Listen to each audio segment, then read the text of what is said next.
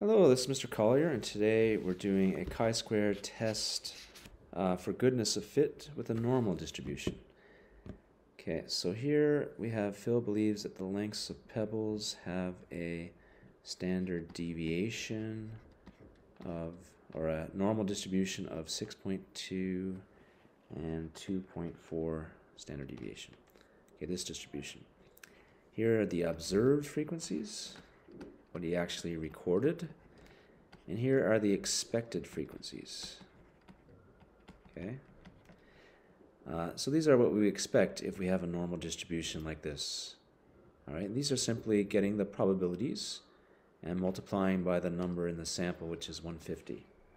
Okay, so most of it's done for you. I'm going to finish the last two so we can get normal probabilities in our calculator.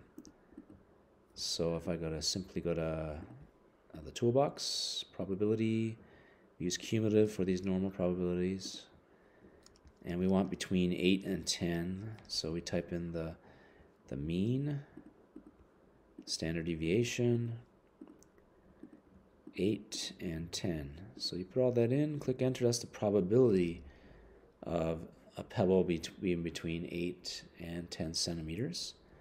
So to get the expected value, we multiply by 150. Okay, and we press enter. So that's 25.5. By the way, we probably should get the expected values rather than using the probabilities for our test, because on the HB prime, if your probabilities don't add up to 1, then it's an error. And we have to round our normal distribution probabilities. Okay, and the last one is greater than 10. So I can click on this again. Greater than 10 means I go 10, comma, infinity, or really large. And you get this probability times 150 gives you the expected value of 8.5. Okay, so we need the expected values for the test, and our test starts now. We're going to do the null hypothesis is that pebble lengths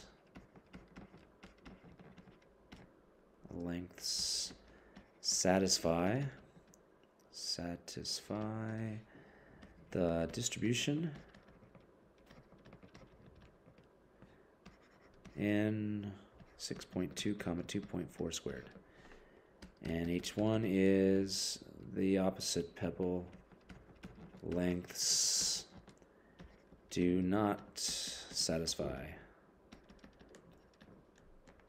blah blah blah, same thing, but just sticking a do not.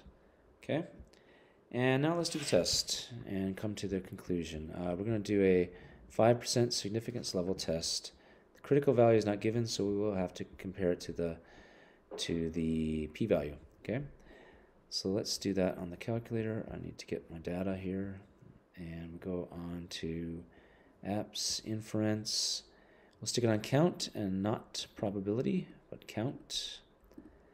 Go to num. I will clear this and type in these numbers: 13, 25, 37, 43, 26, 6. And the expected values are 6, 21, 43.1, 46, 25.5, 8.5. Okay.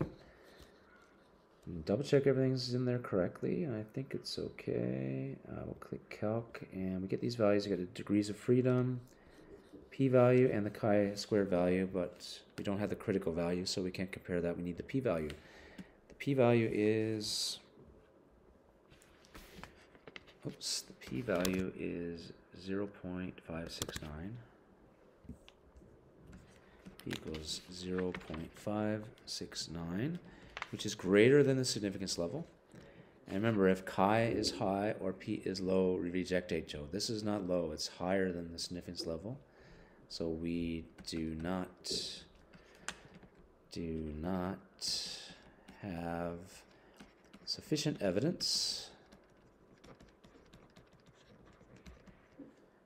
to reject the null hypothesis. Okay, that means basically we accept the null hypothesis that the pebbles the pebbles do satisfy normal 6.2 comma 2.4 squares. They do follow that normal distribution.